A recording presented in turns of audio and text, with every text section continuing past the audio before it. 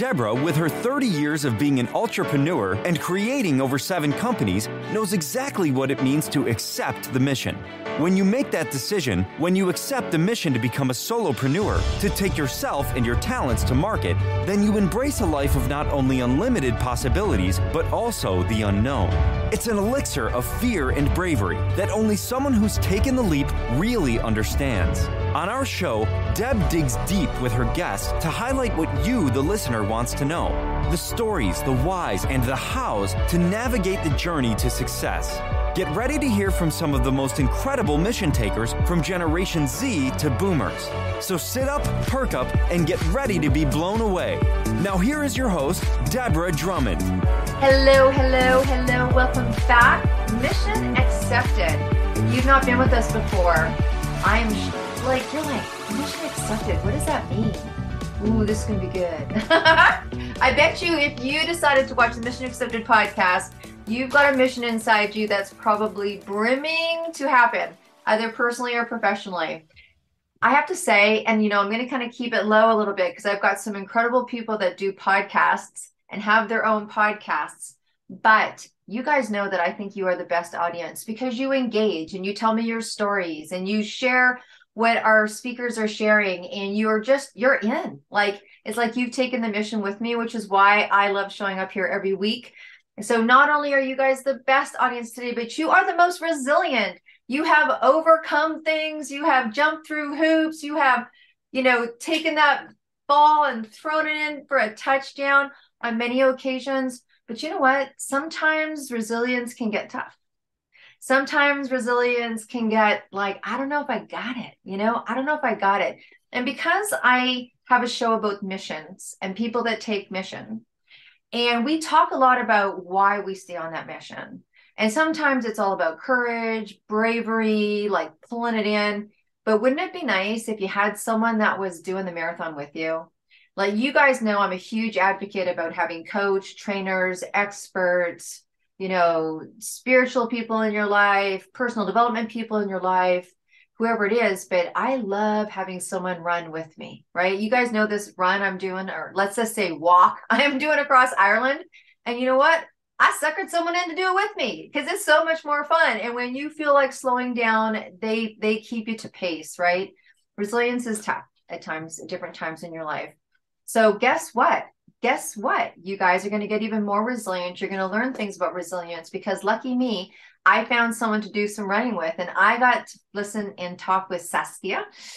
And I love her last name, Saskia Christian. And she is going to talk about being resilient. Doesn't that kind of work? So I'm going to stop introducing and stop leading in. I think I let the cat out of the bag about what people are going to learn about today. So Saskia, welcome to the Mission Accepted show. Thank you so much, Deborah. It's such a pleasure being here. Thank you for having me on this amazing platform. Absolutely. All about the missions, yes. Thank you. Well, we're all Soulpreneur Sisterhooded up here because we both believe in resilience and being courageous and bravery and top performance and that kind of thing and doing it together. So look, you are an incredible, you're known as a resilience master.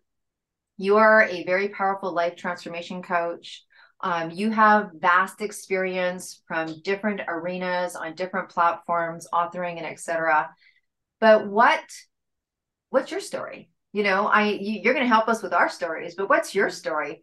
Did you just wake up one day and go, resilience coach? Don't think so. What brought you to us? That's a great question. So that's a powerful why I do have. It resonated in my personal journey as well as my professional journey. Pretty powerful. And it would go as far as back in high school, where I did not pass a major exam. Everybody was just really looking for teenagers to excel in this exam because it really determined the trajectory, right, in their life. And so I did not pass my subjects. And so I actually had an amazing opportunity for a comeback with a wonderful mother, wonderful home environment. And I got a whole new school environment to help me those strategies, those test-making strategies, so that I can excel. And that's when I realized the importance of cultivating resilience in one's journey. In my book, On Purpose, the book chapter that I wrote in On Purpose, Strategies for Living and Leading, I did reference that example. But there are so many more. I actually had the opportunity to live in 4 different countries, including the United States. And I can't tell you what a powerful example of resilience that was. Not only did I, cultivate resilience to do exceptional things, gain scholarships, just meet and connect with amazing people and develop myself in such a phenomenal way, but I also gained cultural competency out of it, because relatability, empathy, and resilience will take you places.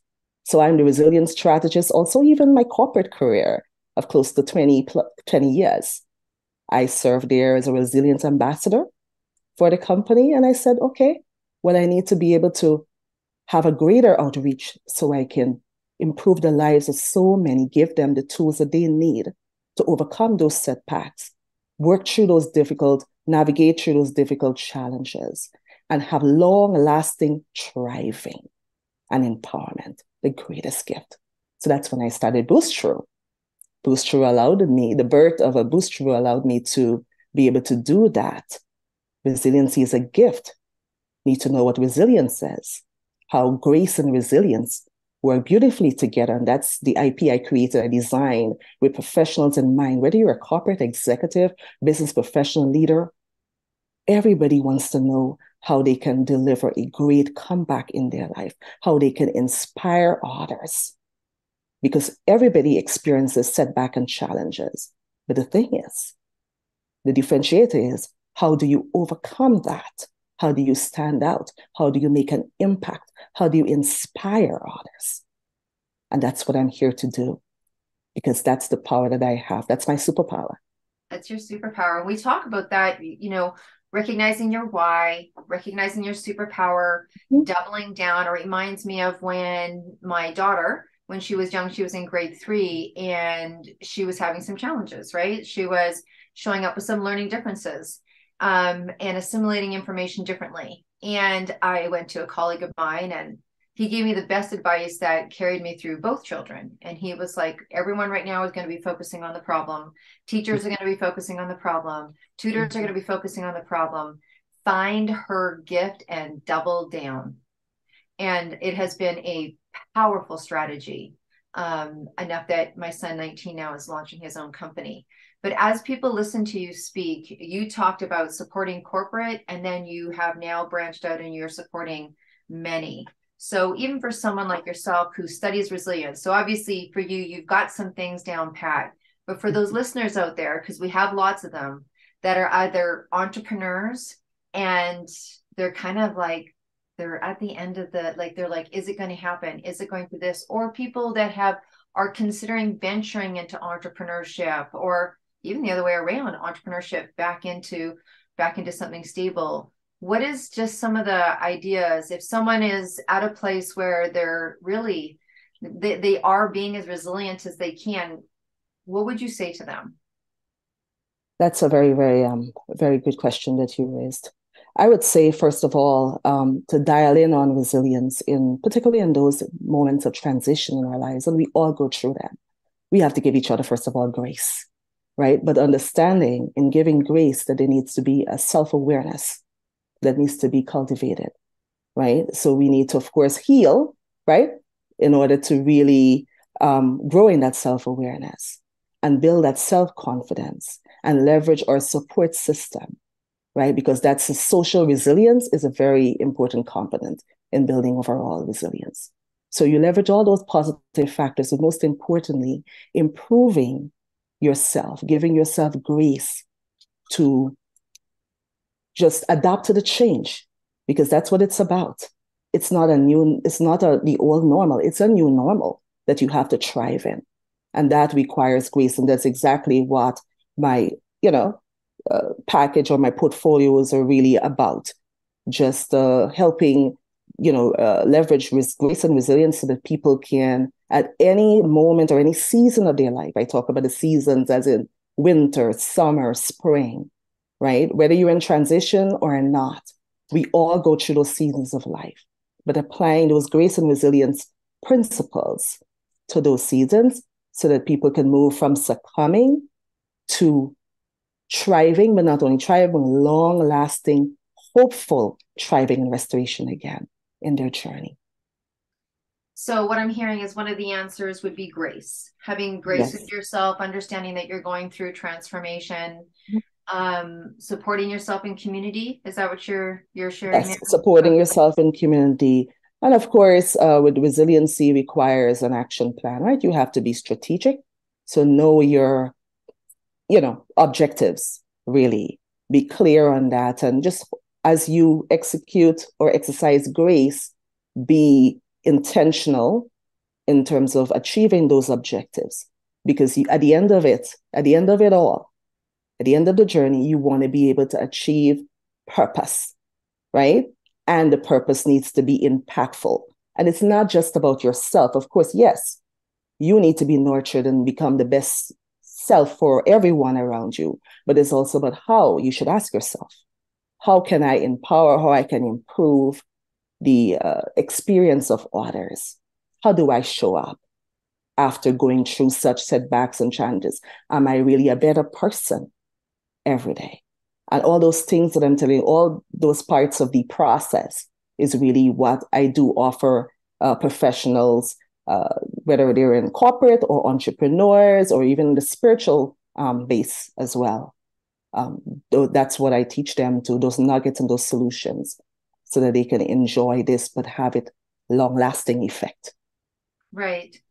I know that we talked lots, and I know that a key word for you is empowering.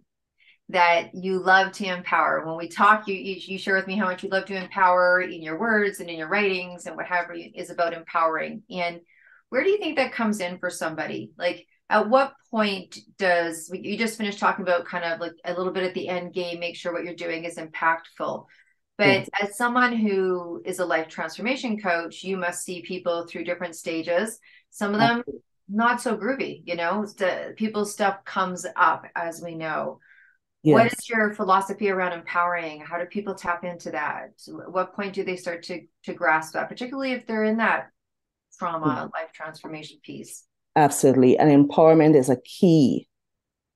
It's a key, I would just say probably strategy, but it's very important to me. And it's important that we deal with that or we address that from a mindset level. And that's exactly what I did in the On Purpose Strategies for Living and Leading book, where I talk about turning the tables from victim to undercover victor.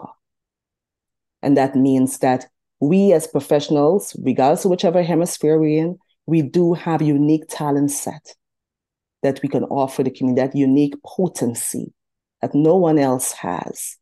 And we just need to have that right mindset. And I did propose a formula for actually making that mindset transition through resilience, through confidence, and through strategy. And moving to victor and being able to go through that full transformation so that you can have excellence, success that you've been dreaming of, and walk in passion and purpose-fulfilled living. And I do have to say, empowerment for me, one of the main motivation factors for me actually going into Boost Through is really how I can empower executives and specifically female executive leaders who may be struggling with their influential power and walking in authenticity, like having that servant and authentic leadership. And of course, please understand there are men out there who are also male leaders who are also needing that type of guidance and growth. And so I provide that solution kit to help them to elevate so that they can maximize and really fulfill their maximum potential and have the best experience, have excellence in their professional journey. And not only that, inspire all those around them so that they can also be exceptional. And then you'll have that wonderful environment of creativity, innovation, and productivity. And that's what everybody is looking to have. So empowerment is a very, very important knob in one's journey. But of course, it goes hand in hand because you have to heal. And that's where my trauma-informed coaching comes into play as well. Almost everybody suffer from some type of trauma I've suffered in the past. And I do create that tailored experience, that tailored plan I have for any particular leader so that they can have that self-leadership, that personal development, have that healing, and then walk in thriving and live empowered lives. You bring up a good, when you're talking about, I could almost visualize, when you're talking about working with women in corporate, yes, that are in leadership roles, that are within confines that may not be theirs, and how do they feel empowered, and how do they step into authenticity when maybe some of the structure is not necessarily a structure that they would formulate, but they've got to work with that. I would imagine that's a little tough. Yes, it is. It is very challenging. And I've seen in my 17 plus year in high tech sector, right? I've had the opportunity to cross paths with many, many leaders of different, levels or career ladders of success. Mm-hmm. And what I've seen work beautifully is when you get the best results when a leader shows up with transparency, being authentic, and really fostering that empathetic, supportive culture around them. And that makes it so much easier for them to win, get commitment from their team members and get easy buy-in, because there's the trust factor and there's the competency factor. And again, the servant leadership, I created 10 C's for mastering servant leadership with particularly female executives in mind. And that addresses the whole knob of contrast. That's one of the C's. Mm-hmm. It helps people to value perspectives, not only, be confident in the perspective that you show up with, but also value the perspectives around you. And I can't tell you how powerful that is in terms of turning the knob in your favor for influential power. It's a critical component of servant leadership. Mm-hmm. Absolutely. Absolutely. Is there an experience that you've had yourself that you can share, whether it's, it doesn't have to be on a grand scheme, but you talked about, I think when you talked about not passing a test, we all went, oh yeah. I was the last person picked in baseball, or I didn't quite make the team, or I didn't quite make the grade, or I didn't, I got over, someone else got picked over me in terms of a position so how did you, anything like that, like personally, where you've had to pull upon your own resilience, whether it's that situation or something last week? Because sometimes it's the little stuff, right? I mean, Saskia, it can be like the littlest thing can trigger something off, or you're in a really stressful time in your business or what have you, and then the one little thing. So from an everyday standpoint, or something that you've gone through, is there something you can share that is relatable to the audience? Yes. And I can definitely say in my own personal life, my own health journey as well, I've had to overcome challenges. And I was able to, from those challenges, have a reset. Of course, it was painful. Change is always uncomfortable, always. But when you see the beautiful results that emerge, it's just wow, just wow. And that's what I had. I benefited from that. I did the work and I said, okay, well, this is my health challenge and I need to overcome that because it was taking a real toll on my life. And so I actually lost like close to 40 pounds coming out of that journey, of illness and, having surgeries and so forth. So that was the greatest test of resilience recently that I had to endure. And I'm so glad I had it, because I can tell someone that, yes, it is doable. It is possible, because I've seen it work myself. And everything that I do, how I show up, it's really because I have deep convictions about it and the success, because I've seen it myself. Either I've seen it in myself or I've seen it work powerfully in the lives of others. Another beautiful example in being a leader in corporate America is that I actually had the opportunity to lead a technical team to manufacturing quality excellence just before leaving my corporate season. And the feedback, because feedback is important, right? That's really what tells you what you're doing, how are you showing up. You have to listen to others. And the feedback was really resounding, is that something is different about you. It's like you're so easy to connect with. And because of that, you get us to do things, and people were saying, oh, I'm delivering these results for Saskia. I'm like, no, you do not work for me. Right? So, but you understand, when you show up with authenticity and you show up like here with care, empathy, and compassion for others, and this was a global, leadership initiative that I had to lead. And so the test was really, when I got there, it's like, wow, you have remarkable and unique leadership skills. And I said, wow, it must be resilience showing up here beautiful again. Yeah.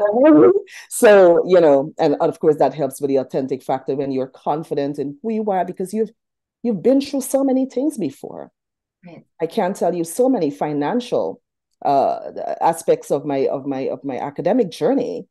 When it's grad school or undergrad, I had no idea how I was going to start the program or even finish it.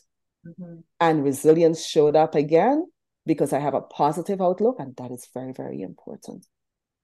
And because I was very engaging and, of course, show up, work hard and everything, but have respect for others, no matter where they're from, because you don't know somebody's story. Mm-hmm. And I listened. And because of that, people listened to me. And they said, oh, there's where you can get funding.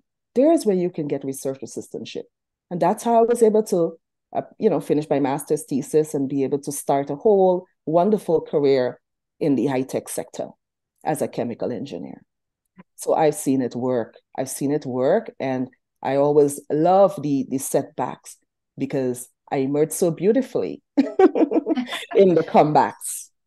Well, when you talk about, working in a leadership, and I'm conscious of the time that we're going to be wrapping up fairly soon, but when you talk about that leadership, you teaching leaders, and, the big thing is, when I'm talking to colleagues that are running organizations or what have you, there's like this dance between being authentic, being seen as a leader, and the polarity of that.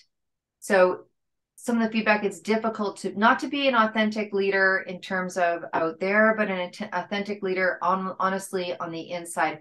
It's been interesting conversations. I've been having a lot of them lately, so I'm so glad that you're here. But when you talk to people that have to lead teams or lead corporately or lead organizations or what have you, where does that fit in? That must be, because they're like, hey, you show up as this authentic, resilient leader, and they were so in awe with you, and you had all this connection. What do you say to people in those positions? Yes, I think there's still high level possibility for you to show up as an authentic leader and still gain the respect of the team members and the people that you serve in your work community. Yeah, ding, ding, you don't ding. have to divulge, at the workplace, you don't have to divulge personal details or anything like that about your, very personal details about your life. But you have to really show, it's important that you show the human component and connect with, it's humans we're dealing with. Mm-hmm. Connect genuinely, right? Authentically with others. And when they can feel as though like you do have a heart posture of some form. I'm not saying sympathy, that's a different story, right? When you have you have that heart posture of like, they matter. Whatever is going through at their point, like for instance, somebody may ask an extension on deadline for a project. I'm a project manager professional, Yeah. So they'd come up and they were like, okay, whatever. And it's okay, well, what's going on? It was like, okay, I have this or whatever, but I'll do this, but I'll make sure it gets done by tomorrow. And because of my authentic leadership, and I level with them, okay, this is exactly where we are, and where I can give grace and so forth, and show up with understanding, right? Understanding it's a person that I'm dealing with. I get remarkable, cooperation from them, and the results are just beautiful. So you can be comfortable in who you are. Be confident. I'm very confident in the person who sits before you today. And that's because the different cultural environments have prepared me well to show up with understanding and have that active listening so that I can get really where people are and be able to compromise and meet them halfway. I don't need to divulge all my personal business and details to do that. Yeah.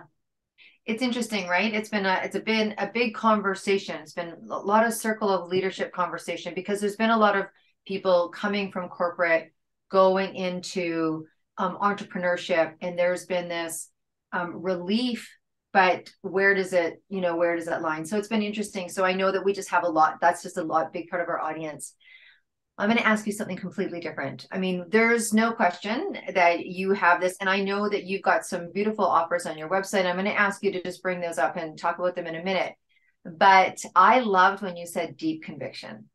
I love that. Like when I think about resilience or courage or bravery or strategy or structure, like from a core level, it's like what gives you that deep conviction, right? I think there's faith and deep conviction, and I think they have a relationship, but I don't think they're the same thing. And I loved that you said that. So here's something that I don't know if you believe this or not, but I'm going to go with it. And I'm going to ask you a question because, you talked about mindset, and there's this great story, Jack Canfield, and I don't know if you know Jack Canfield, but he was responsible for a lot of the books, Chicken Soup for the Everything Under the Sun. Right? Chicken Soup for the Soul. And so I had a chance to spend some time with him many years ago. And he told me of this story of how he really believed putting all his dreams and aspirations on a list in his office for everyone to see. And many times we don't do that, right? We keep them in a treasure map or in a book or whatever it is. And so he said, I put it there. And the story was that he wanted to learn how to fly this very special jet. And there was only 2 of them in the world. It was a fighter jet. Mm-hmm. And so the chances of him being able to fly that jet was pretty slim. But one day, this gentleman walked into his office to have a meeting with him for nothing to do with flying. And he happened to see his list. And on his list was this jet, to be able to learn how to fly this jet. Mm-hmm. And this person was one of 2 people only in the world that knew how to fly that jet. And said, if you want to fly that jet, I'll take you. Wow. So my question to you, my dear friend, who goes and helps and motivates people and helps them inspire, and you are pouring out to people, not necessarily on your business list, but on your I would love to list. Let's put something out there in the world for you. Let's give back to you. So if you could say to the world, do you have something that we can share today that you would just love to see happen, or you'd love for yourself? Or so I would say I would love to be to actually show up as a global resilience strategist. All right. For just individuals out there. Okay. Because it's the individual experience, right, that really matters more, and then you influence the community. All right. I want to be able to be that person, that agent that gives the individual that passion-driven comeback experience that they've been longing for so that they can live their dream lives. That's my mission. There it is. There it is. So it's always kind of, sometimes that question comes up for me and I was like, okay, today it's for Saskia. So here's my last question that has nothing to do with anything of what we just shared about. So you're on your way to a desert island and you have a suitcase. And in that suitcase, you have room for 1 album. What album could you not imagine not listening to for the rest of your days? It can't be your playlist. So what band, what song, what album would you take with you to that desert island? Oh, wow. That's really an intricate question there. So it's a big question. It's a big question. Oh, wow. Okay. So I do love Yolanda Adams. Okay. I'm a woman of faith, and her music is just really does move me, heart-wise. Yeah. But it's really a question with a steel, because I'm also from a culture of steel pan orchestra. Yeah. And that puts me in a wonderful spirit. All right. I love that so much. Yeah. Okay. So we're going to just forsake put Yolanda Adams. Yes, I'll put Yolanda. Yes. Very inspiring and deep. Yeah. Because on our show, we just believe that music is a powerful vibration and it helps inspire and motivates and gets people through anything. And if you're going to take on a mission, you're going to need some music. You're going to take on a mission, you're going to need some music. Yes, and you need strengthening and empowerment and knowing that you can get through. That's why I chose Yolanda Adams, because a lot of her music is geared towards that. Yes, whatever you're doing is temporary right now that you're going through, a setback, but just look at the beautiful life that you have ahead of you and you're, designed for greatness and purpose. And that's what I'm about. I'm a very purpose-driven individual. I'm on a wonderful path of purpose right now. Wonderful season.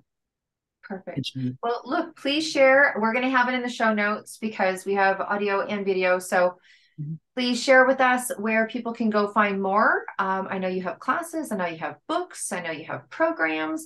They run continuum. So please tell people where to go and find that information. We will definitely have it in the show notes as well. Yes. Thank you for that opportunity. So the resilience, my website, first of all, is boostthrough.com, boostthru.com. And there you'll see the resources in the summit workshop, the workshop offering that you have, a 2-hour workshop around resilience. Wonderful subject. And it's really meant to just help somebody really understand what resiliency is, how they can incorporate elements of grace and resilience in different seasonal, phases of their journey, and really how they can have that purpose-driven comeback and be rewarded for their competencies and for their hard work, and become, most importantly, the best version of themselves.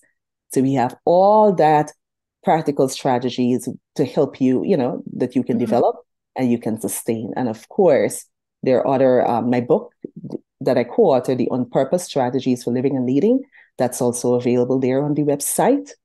My chapter is chapter 3, Reclaiming Power. And then, of course, I do have Seasonal Thriving Navigation e-course that's being launched here in Gajabi, as well as the resilience 5-step plan on how to overcome and become unstoppable.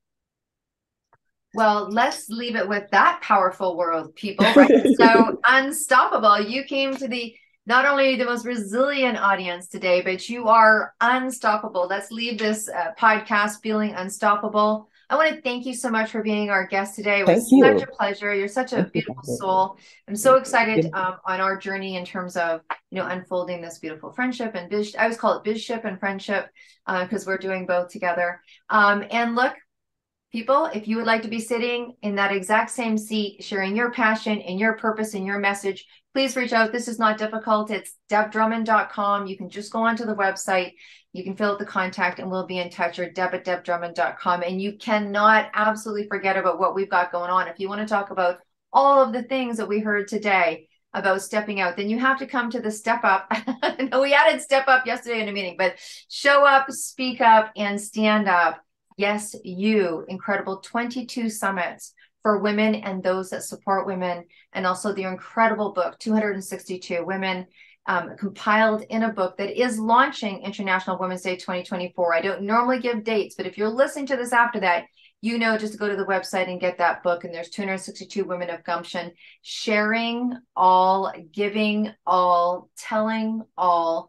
And I'm sure you know of the movement that's happening. And we're probably doing a live book signing in a town or a country close to you. So thank you for that. And if you want to just come fill up on the 8th day of every single month.